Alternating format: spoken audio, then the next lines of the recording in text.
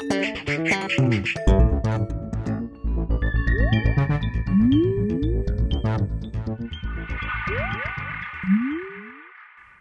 everyone and welcome to The Vortex, where lies and falsehoods are trapped and exposed. I'm Michael Vorse.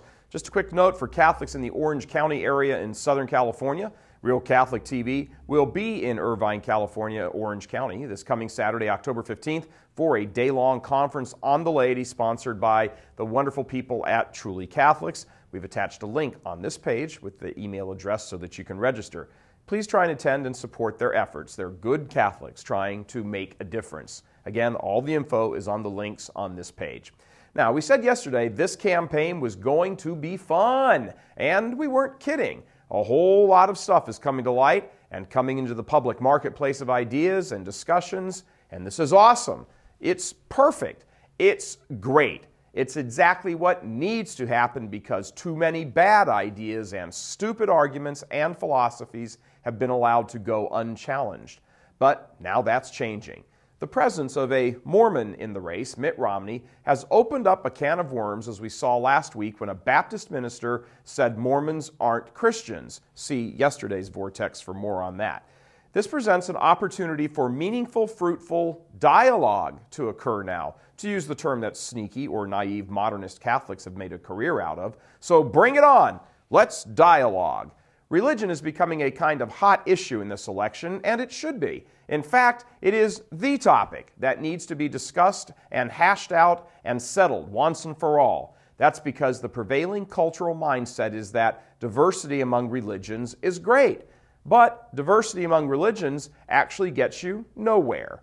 It might look like a cool and chic idea on a bumper sticker, but in practice it has wreaked havoc on the culture because the bastard stepchild of religious diversity is moral relativism, a fancy expression for nothing other than the denial of objective truth. When a culture denies objective truth, either the very existence of it or any way of actually knowing it, then that culture becomes what we now have shaping up all over Western civilization, a culture committing suicide because it has committed cultural deicide. No civilization can long survive where half the population accepts the killing of children while the other half opposes it.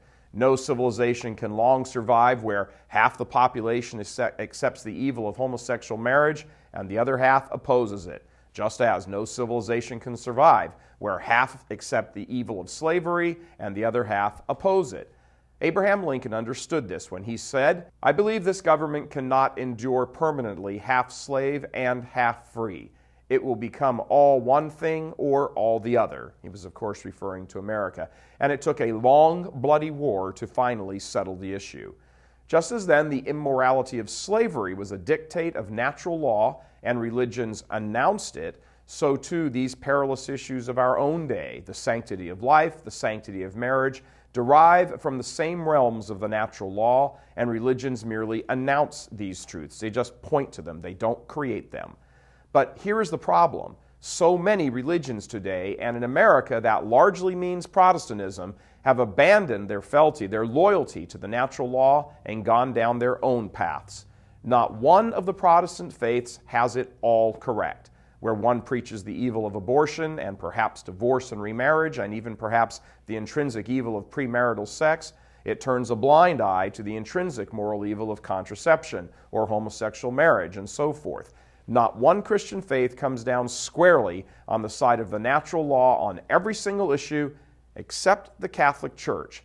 That's owing largely to the promise made by our blessed Lord at the Last Supper when he told his apostles he would send us the Holy Spirit who would lead them to all truth.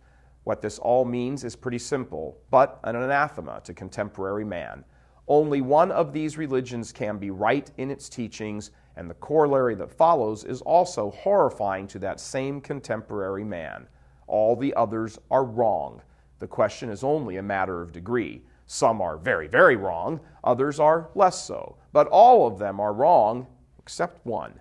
That is why the great debate that needs to be had in this country is not how much of a tax cut should there be, or what needs to be cut or funded in the next budget battle. All of those types of choices will become clear enough, although still somewhat debatable, once the fundamentals are straightened out. And right now, the fundamentals aren't anywhere near close to being straightened out.